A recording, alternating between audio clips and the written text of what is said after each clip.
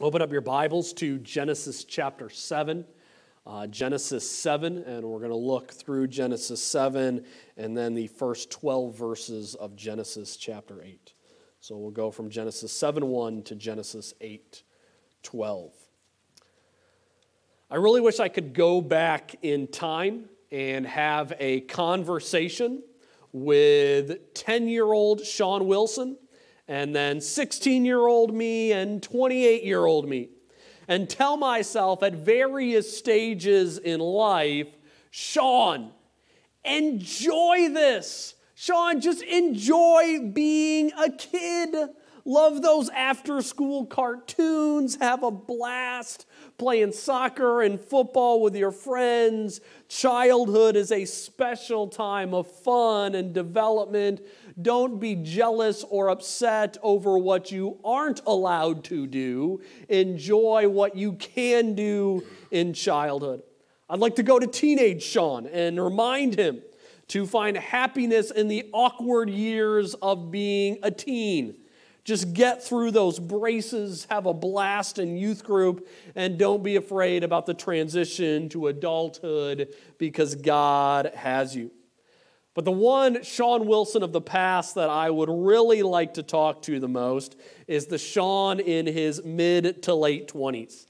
And I want to tell him to really, really enjoy those years with the babies. Because people keep telling you when you have babies, those years come by so fast and it's come and go so fast. And it's true. The past 13 years, my house has gone from one baby to now a 13-year-old, 11-year-old, a 9-year-old, and a 7-year-old. And those days flew by. And now I'm a little disappointed with myself for actually thinking things like, I cannot wait until we are done with diapers. Or I can't wait until I no longer need to bathe these little people. Or I can't wait till we can stop loading all of these kids up in car seats. And now all the baby responsibilities are gone, and I just find myself sometimes thinking, where did all of my babies go? One of the great tragedies in life is not recognizing the good times while we're going through the good times. And if you are walking with God, in love with Him, in love with other people who are made in His image, we should all be able to say, every phase of life from childhood to retirement, even to those final fading days before we go home to Christ in glory, all of these days are the good days. And what we're going to discover this morning is that even in the darkness of the storm, even in the chaos of the floodwaters, Noah could say, these are the good days. These days are good because even in judgment, God brings grace. And my hope and prayer is that through this message, we will begin to not be people who beg God to allow us to escape the days of trial and tribulation, loss and heartache. But even in these times that we could categorize as judgment, we will see God's grace in the midst of these times. We will recognize the gifts that God gives to us, even when before we might not have noticed their presence in our lives. So we're going to start in Genesis 7, 1 through 4 with the warning that the rain is coming. Then the Lord said to Noah, enter the ark, you and all your household, for you alone I have seen to be righteous before me in this time. And you shall take with you of every clean animal by sevens, a male and his female, and of the animals that are not clean, 2, a male and his female. Also of the birds of the sky by sevens, male and female, to keep offspring alive on the face of all the earth. For after 7 more days, I will send rain on the earth for 40 days and 40 nights. I will blot out from the face of the land every living thing that I have made. To me, this is one of the great moments of trust and obedience in all of the Bible. The Lord comes to Noah and says, Noah, it is time. It is time to start packing up the boat. Now, packing for a vacation, that can be fun and exciting, daydreaming about all the enjoyable things you're going to do with your family, fun at the beach.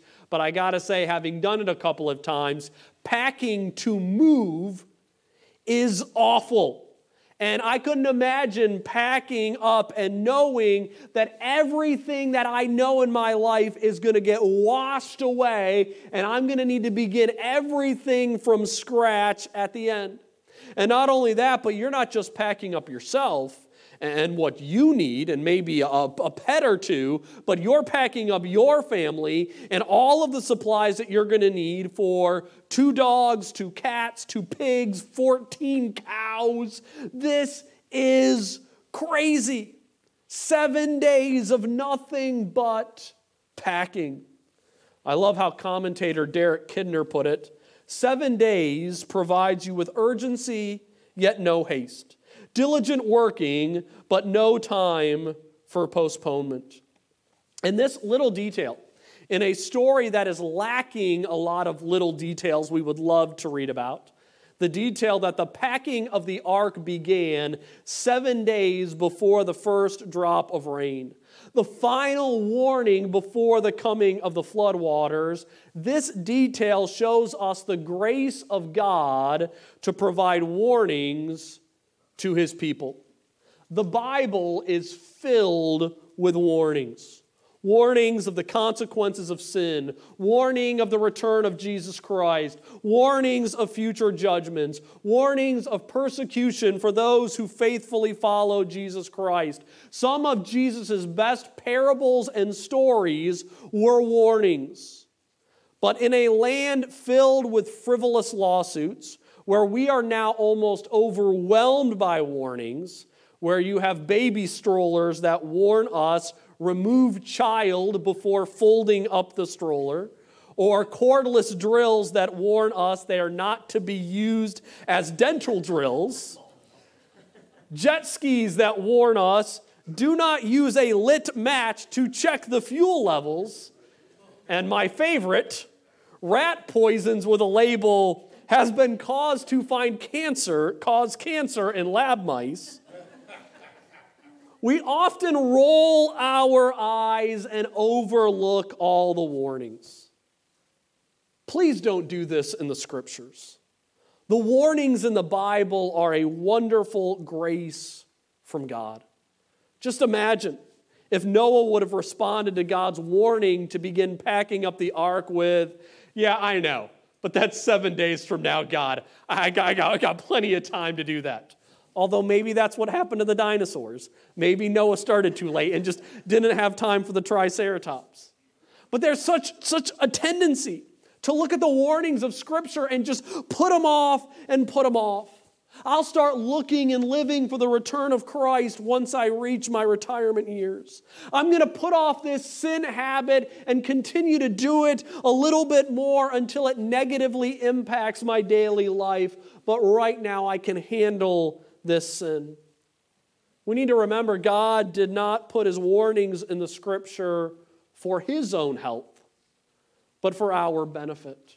God was so gracious to give Noah the ideal time to prepare the ark. 100 years for the construction and the collection of the animals. 7 days then to put it all inside before the rains fall. And I don't know how much more radical time difference you can get between 100 years and then 7 days. But both of the warnings were perfect in the wisdom of God. And the Lord has given you a book filled not with basic suggestions and helpful hints, but we have the Bible that is filled with perfect warnings given by an omniscient Creator to help you live for His glory and your good and the good of those in your lives. And we need to begin to see the warnings in the Bible not as burdens to carry, not as killjoys to stop us from having fun here, but we need to see warnings for what they are. They are gracious gifts of compassion from the God who knows the end of our story from the beginning of our story. So we first see how grace comes from God's warnings. We also see how grace comes from God's commands. Look now at verses 5 through 16 of chapter 7. Noah did according to all that the Lord had commanded him. Now Noah was 600 years old when the flood of waters came upon the earth. Then Noah and his sons and his wife and his sons' wives with him entered the ark because of the water of the flood, of clean animals and animals that are not clean, and birds and everything that creeps on the ground. There went into the ark to Noah by twos, male and female, as God had commanded Noah. It came about after 7 days that the water of the flood came upon the earth. In the 600th year of Noah's life, in the second month, on the 17th day of the month, on the same day, all the fountains of the great deep burst open, and the floodgates of the sky were open. The rain fell upon the earth for 40 days and 40 nights. On the very same day, Noah and Shem and Ham and Japheth, the sons of Noah, and Noah's wife, and the 3 wives of his sons with him, entered the ark. They and every beast after its kind, and all the cattle after their kind, and every creeping thing that creeps on the earth after its kind, and every bird after its kind, all sorts of birds. So they went into the ark to Noah by twos of all flesh, in which was the breath of life. Those that entered the ark, male and female of all flesh, entered as God had commanded him, and the Lord closed it behind him. The narrative of the beginning of the flood rains has 2 bookends that are holding this dramatic story of wind and rain and waters bursting forth from the deep together. The bookends of verses 5 and 16 are the commands of God. Notice that Noah did all that the Lord had commanded him in verse 5. And then if you skip down to verse 16, you see the results of following God's command is a place of safety and security for Noah and his family. Noah, his family, and 2 of every animal, they entered the ark of God safely as God commanded them. And then God, like a loving father, tucking his children into bed at night, God closed the door and secured the shelter. Now, this section of the story is easily the most violent section of the story of Noah and the flood. In verse 7, when we read that Noah entered the ark because of the water of the flood, it reads with a picture as if the floodwaters were chasing Noah and his family and the animals into the ark. It reads as if Noah was pulling the last animal in through the door, as the ground that was at their feet turned from dry to puddles that were filling your footprints to all of a sudden a pool of water in front of the ark as they were racing to secure, I'm going to guess the last animal probably into the ark was probably a possum, since they kind of move like this, getting that last possum into the boat. And then they're in there secure. And following that, we have the great deeps bursting open, volcanic eruptions of water from beneath the earth, the floodgates of the sky dropping water on the earth as never before seen and never seen since. The very continents of the earth shifted and changed in those 40 days. This is a storm that no hurricane coming up from the Gulf could ever hope to match. Yet in the midst of all of this violence, we have Noah and his family, like children being tucked into bed by a parent. Noah and his family safe and sound in the ark. And why were they safe in the ark? It was because they were surrounded by the commands of the Lord. We often see God's commands in an even worse light than his warning. The commands in the Bible are burdensome. They take the fun out of life. Often we can be like the disciples who, after the disciples heard Jesus say that a man can't divorce his wife for whatever reason he wants to, the disciples responded with, "Oh man, Jesus, if it's going to be like that, if it's going to be one woman for life, it'd be better off not getting married at the start." But the commands of God, as long as they are not used to justify us, to make us right in the presence of God, God's commands are not burdens, but they are wonderful graces. They provide us with the gift of abundant life in this world. They provide us with protections from the very worst of the curse. They bring us joy in godly living, hope for future rewards and glory. You see, God is not commanding you as an overburdened father who wants to ruin your life. Instead, He is the most gracious of heavenly fathers. He is giving you the best gifts He possibly could to help you live the best life you can live on this earth. And that is a life surrounded by His loving care. And the care that God surrounds you with are the commands in His Word. And one thing we want to note is that the commands of God, they didn't stop the storm from coming. They didn't stop the rain waters from falling. Instead, they protected Noah in the midst of the flood. And this is further emphasized in verses 17 through 24 of chapter 7. Then the flood came upon the earth for 40 days, and the water increased and lifted up the ark so that it rose above the earth. The water prevailed and increased greatly upon the earth, and the ark floated on the surface of the water. The water prevailed more and more upon the earth, so that all the high mountains everywhere under the heavens were covered. The water prevailed 15 cubit feet higher, and the mountains were covered. All flesh that moved on the earth perished. Birds and cattle, beasts and every swarming thing that swarms upon the earth, and all mankind. Of all that was on the dry land, all in whose nostrils was the breath of the Spirit of life, died. Then He blotted out every living thing upon the face of the land, from man to animals to creeping things and to birds of the sky. And they were blotted out from the earth. And only Noah was left, together with those that were with him in the ark. The water prevailed upon the earth 150 days. In that narrative of the ark in the midst of the flood, what struck me the most in my studies were verses 17 and 18.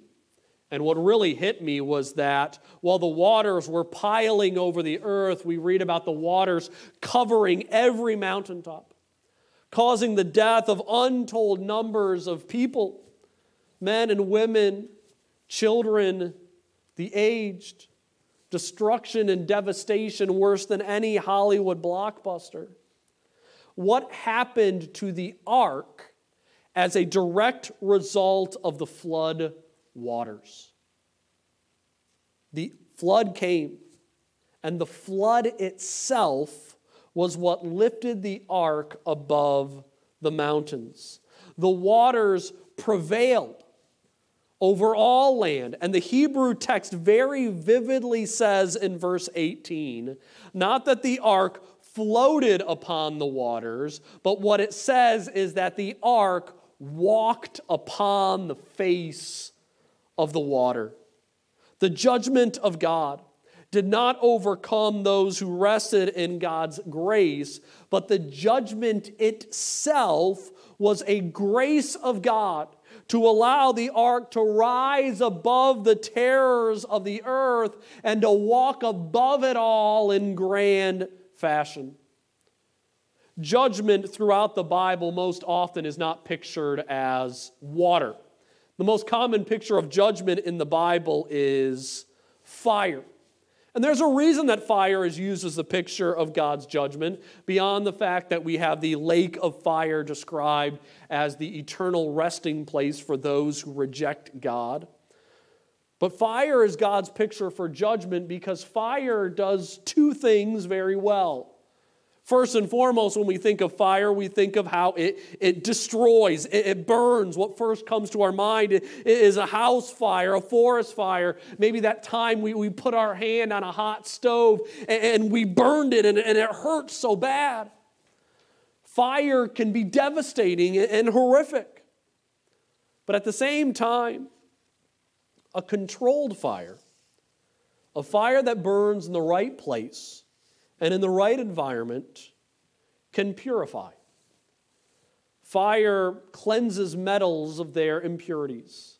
Fires clean forests of deep, rotten undergrowth so that future trees can grow. The fire of God's judgment, or in this story, the water of God's judgment, not only brought destruction and an end to those who rejected God and His gift of life by grace through faith, but God's judgment also purifies His people so we can be more productive in our remaining years in this world. God's judgment will also purify the accounting of our lives at the judgment seat of Christ. So whatever we do in our lives in single-minded purity for God's glory will remain for His glory and a testament to our obedience. You see, God's judgment was designed to purify. It was designed to purify by making holy, by separating the precious, the valuable metals from the dross in your life. And this is the great thing about God, is that even when we think of the judgment of God, and it would cause us to tremble in fear of God, that even God's judgment is really for our good. God's judgment is for our help. I would even argue it is for our glory, because we need to see that it is God's judgment that will one day highlight our faith in Him, our obedience to His word, and the sacrifices we have made for Him. Who would have ever heard about Noah without the story of the flood in his days? Yet through the judgment of the flood, Noah's steadfast faith in God ends up being as wondrous a story as Jesus walking upon the water to His disciples. God's judgment is not designed to break His children, but to purify us, to uplift us above the churning waters of this cursed generation. So what we see in the story of Noah and his flood is that things that God brings into our lives that we so often see as burdens, they aren't burdens at all, but they are gifts given to us in compassion. God's warnings, a gift. God's commands, a gift. Even God's judgment is a gift for us. And then this brings us to my favorite of the gifts in this section, and that is in chapter 8, verses 1 through 5, God's concern for us. But God remembered Noah and all the beasts and all the cattle that were with him in the ark. And God caused a wind to pass over the earth, and the waters subsided.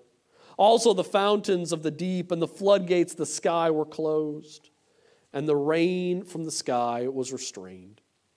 And the waters receded steadily from the earth. And at the end of 150 days, the waters decreased. In the 7th month, on the 17th day of the month, the ark rested upon the mountains of Ararat. The water decreased steadily until the 10th of the month. In the 10th month, on the 1st day of the month, the tops of the mountains became visible. God remembered is one of the most delightful and encouraging statements in all of the Bible. For someone who grew up watching superhero cartoons and reading comic books, whenever I read the two words, God remembered, in my heart and in my mind, it stirs up emotions of Superman hearing that call for help, or Spider-Man's spider sense going off, or Luke Skywalker when he was training in Dagobah, sensing that his friends were in danger. That moment when the hero of the story realizes that his friends are in trouble, at that moment watching it, you can say, fear not. The hero is on his way, and we know he's going to win in the end. And here we read, God remembered Noah. So fear not. God knows exactly where Noah's boat was floating upon the waves. God knew exactly where Noah was in the bowels of the ark working with his family, and the Lord is coming to help his own. And while we can sometimes wonder, are God's commands and warnings and judgments, are they really a gift? When it comes to God's consideration for us, His face shining upon us in the midst of our struggles, there is no doubt that this is a gift. And not just any gift, but the greatest of gifts. God remembering the Israelites in Exodus chapter 2 was the beginning of the Israelites' rescue from the land of bondage. In Psalm 8, chapter 8, verse 4, we have that famous line of, "What is man that you take thought of him, and the Son of Man that you care for him?"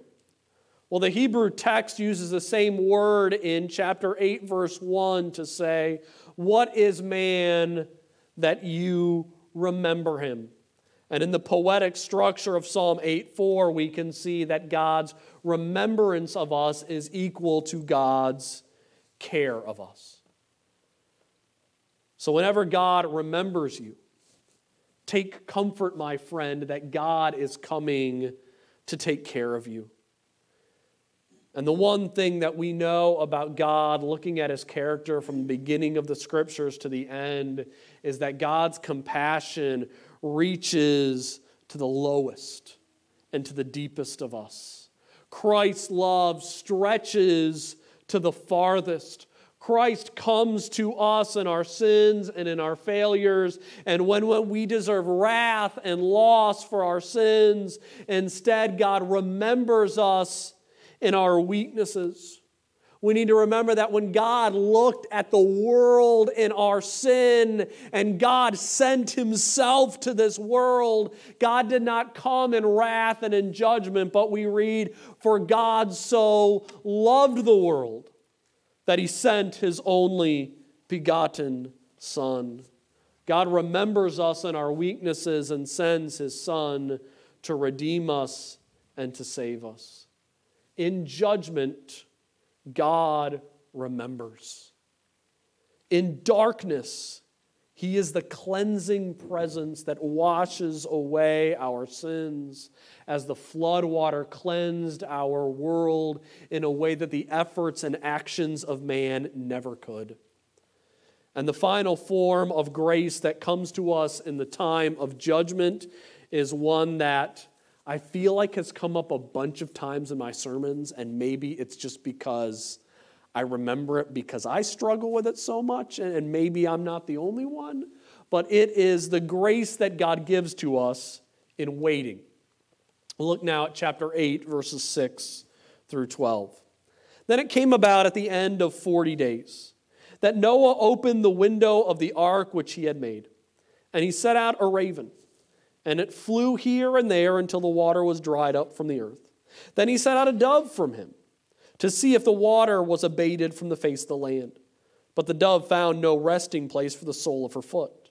So she returned to him to the ark, for the water was on the surface of all the earth. Then he put out his hand and took her and brought her into the ark to himself. So he waited yet another 7 days. And again he sent out the dove from the ark. The dove came to him toward evening, and behold, in her beak was a freshly picked olive leaf.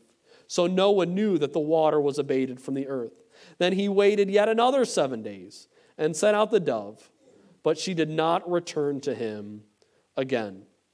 Now, to understand how long Noah has been waiting in the ark, we need to remember that the 40 days at the end of verse 6 need to be added to the 10th month in chapter 8, verse 5.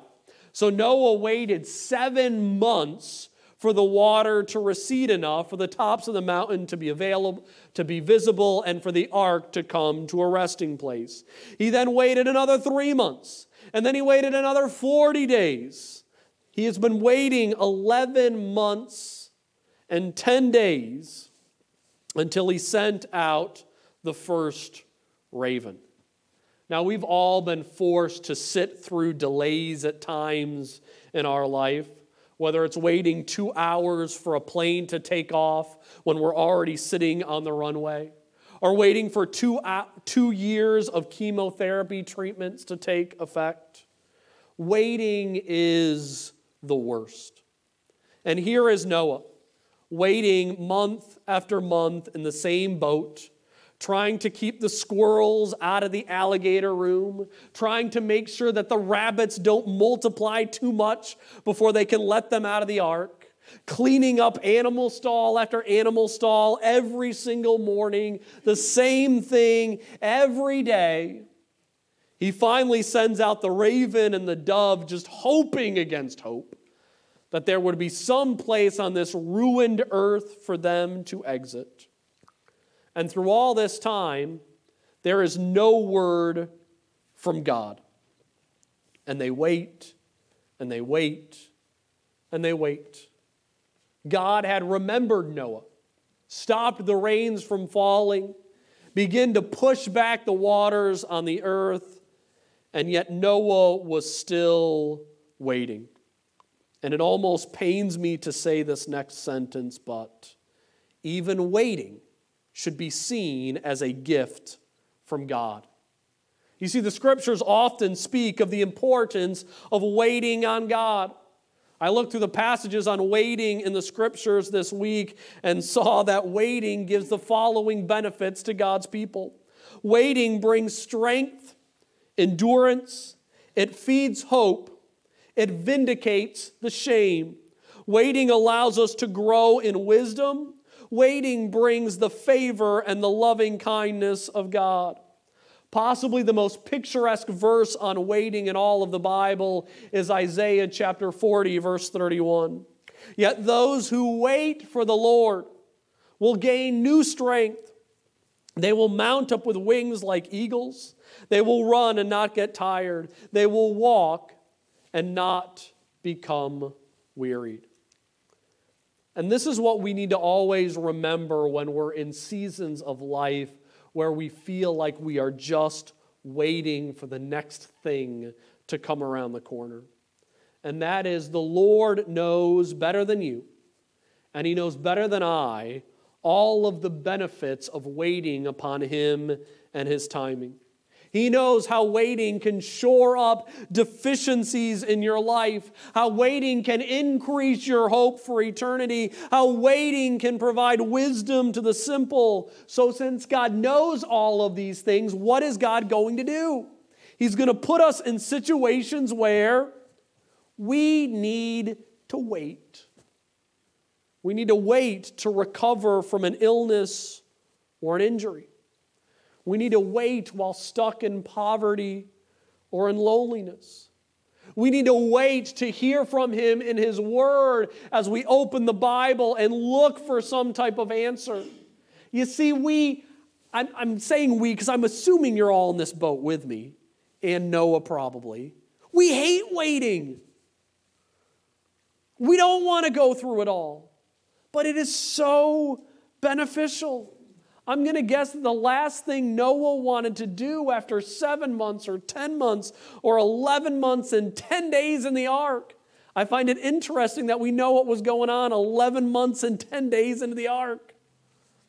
Probably the last place Noah wanted to be. But it was for his safety. And it was God's love for him that he had to sit and wait and wait.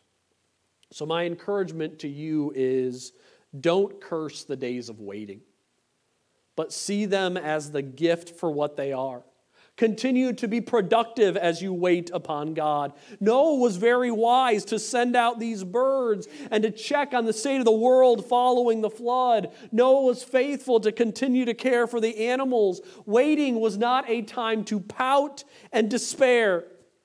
I need to say it again to myself. Waiting is not a time to pout and despair. Waiting is not a time for bitterness and anger. Waiting is a gift from God. But we can ruin that gift.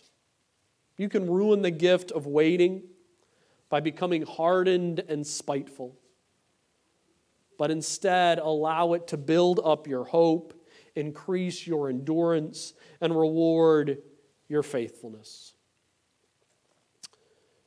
Few stories in the Bible throw judgment right in our face like the story of Noah's flood.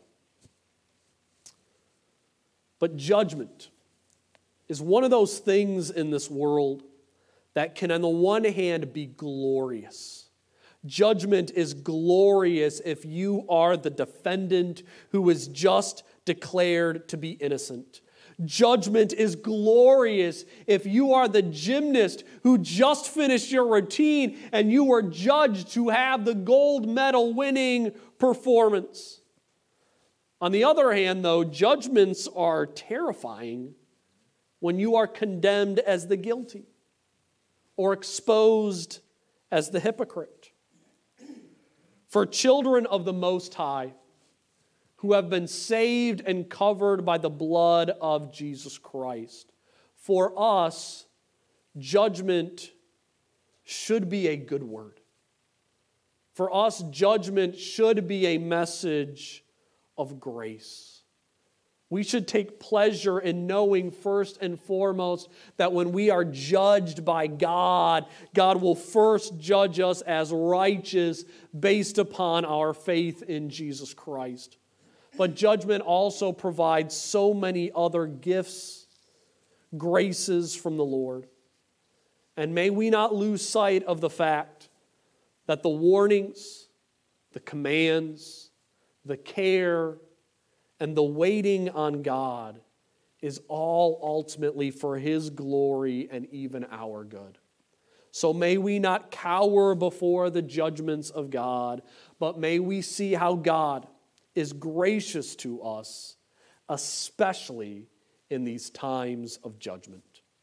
Please stand for the benediction.